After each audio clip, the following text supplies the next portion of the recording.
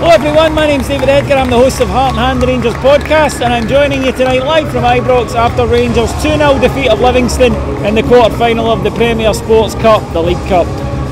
We got there in the end, a game of two halves, a little bit like Sunday, except this time it worked out to Rangers' advantage.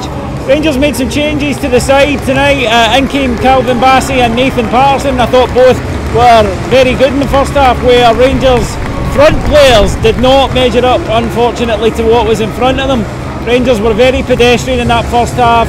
Morelos couldn't get into the game, Roof couldn't get into the game, Aribo was not good, and Scott Wright will not look back this night with much fondness, and he was hooked at half time. And to be honest, any of them could have been.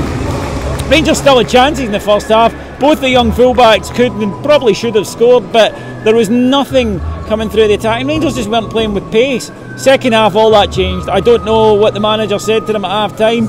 I assume that a few balls were booted, and I'm not talking about Mitre Deltas, but Rangers in the second half brought on Yanis Hadji. 90 seconds later he'd created a goal, great bit of play, sliding the ball across for a tap in for Kemar Roof.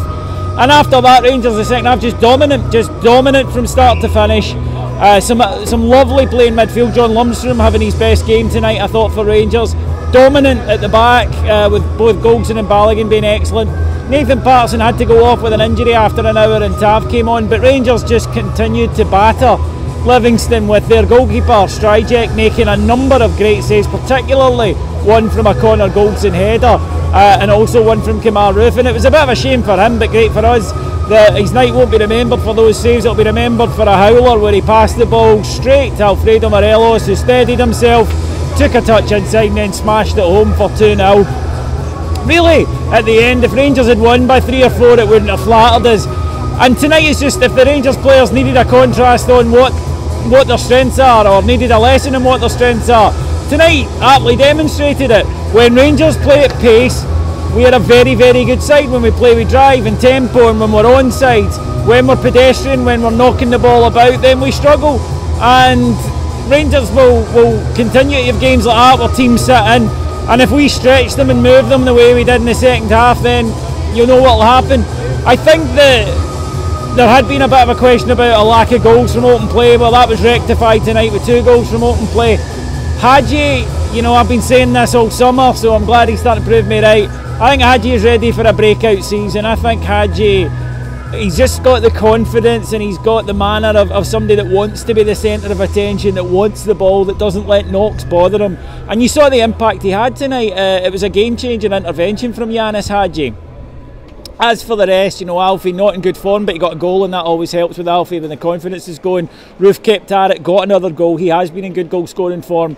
Scott Wright might be a few weeks before we see him again, right enough. That's 2 really poor performances on the bounce, and with Fashion Sakala coming on and impressing again towards the end, then that spot will certainly be going once Ryan Kent's back. But no, overall, I think Rangers fans left the stadium happy. It didn't look that might be the case at half time, but the second half performance, just a reminder of what this team can do when it's at its best. Thank you for joining me tonight. I'll be back on Saturday after Rangers take on Dundee away in the Premier League. But if you want to hear more from us, including full build-up, including interviews, one with Kenny Miller this morning, for example, including player profiles, anything, not prayer profiles, that would be a different sort of channel altogether, although maybe we should all reflect on our spirituality from time to time. But if you want to hear about football anyway, then go to patreon.com/Heart and Hand. I will head off now to go and celebrate a win and a clean sheet, and look forward to the semi-final draw. Until I speak to you again, have a wonderful week. Take care. Bye-bye.